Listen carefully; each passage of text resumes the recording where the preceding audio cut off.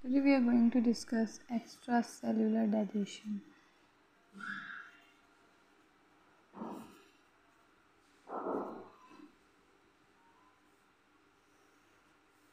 The two words extracellular. Extra means outside, cellular means the cell. Means this digestion will occur outside the cell. In the body but outside the cell. That will occur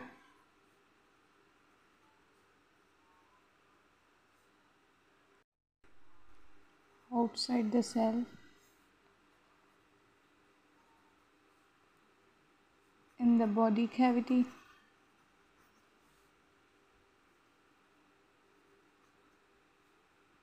in the particular organ,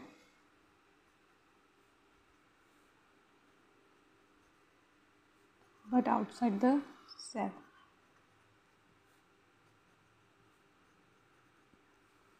This digestion will occur outside the cell, in the body cavity, in the particular organ, but outside the cell. For example, we are having the example of planaria. Talking about human also have extracellular digestion and etc. We'll be discussing the digestion in planaria, digestion in human. Okay, now if we talk about that, how we can know that which organism have intracellular digestion and which organism have extracellular digestion, that is a little bit confusion between that how can we identify that which organism have intracellular digestion and which organism have extracellular digestion. First of all, talking about intracellular, first, that which organism have intracellular digestion.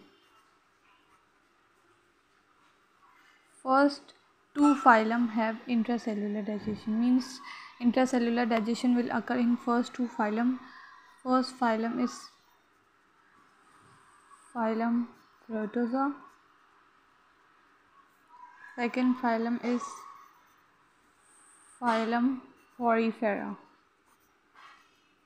These two phylums, the organisms in these two phylum will be having intracellular digestion.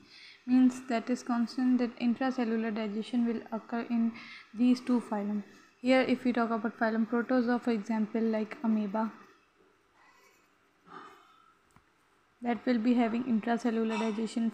Phylum Porifera, for example, like having sponges, like that will be having intracellular digestion. So these two phylum will be having intracellular digestion.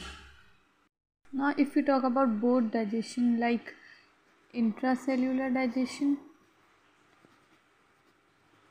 as well as extracellular digestion, both digestion after these two phylums, that is phylum Porifera and phylum Protozoa, the three next phylum, like first phylum Cnidaria,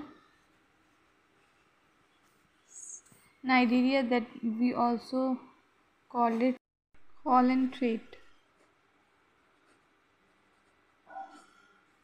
So if we talk about phylum Cnidaria, that's also known as a second phylum is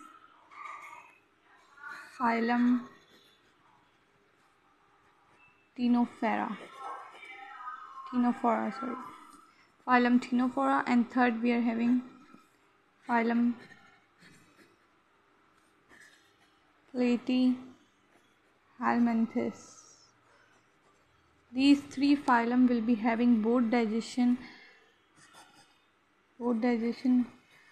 intracellular and extracellular. Means these two intracellular and extracellular digestion will be occur both in phylum Cnidaria, phylum Ctenophora and phylum Platyhelminthes.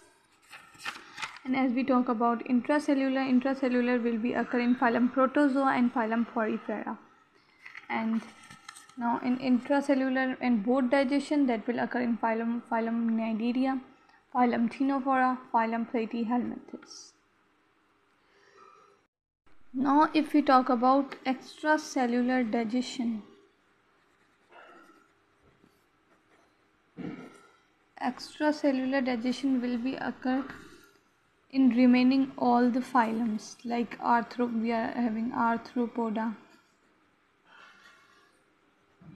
chordata, etc. All these except these phylums, these 5 phylums, all the phylums will be having extracellular digestion. If we want to name these phylum, like intracellular, the organism that is having intracellular digestion, that will be I2. It means 2 phylums will be having intracellular digestion. Now if you want to name these, we can name these B3. B3 means having both digestions and having 3 phylums. Now extracellular digestion, except all these will be having extracellular digestion. Basically extracellular digestion is also known as intercellular digestion. If we say intercellular or extracellular, both are same. So extracellular digestion is also known as intercellular digestion.